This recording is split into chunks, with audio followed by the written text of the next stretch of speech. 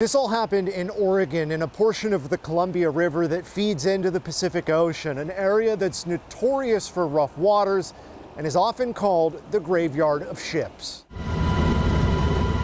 For members of the U.S. Coast Guard rescue team, this is not a drill. Someone on board this boat, the Sandpiper, issued a mayday call, and rookie diver, 22-year-old Petty Officer 3rd Class Branch Walton, is the first in the water.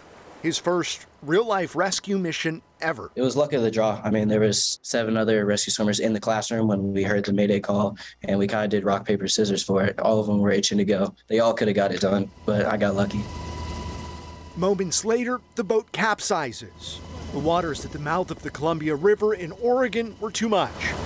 Walton finds the boat's captain, and the two are hoisted to safety. A rescue that happened as Coast Guard crews were training on this very scenario in the same part of the river. Right after the case, I went and got my certificate and graduated it. While Walton is all smiles, the man he saved, 35-year-old Jericho Labonte, is on the run.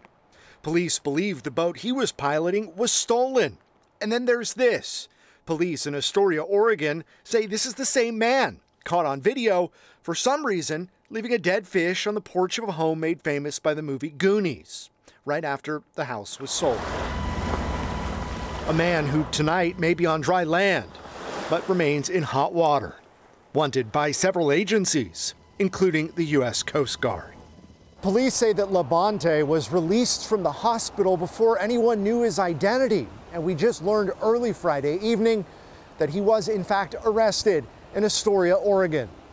In Seattle, Sebastian Robertson, King 5 News.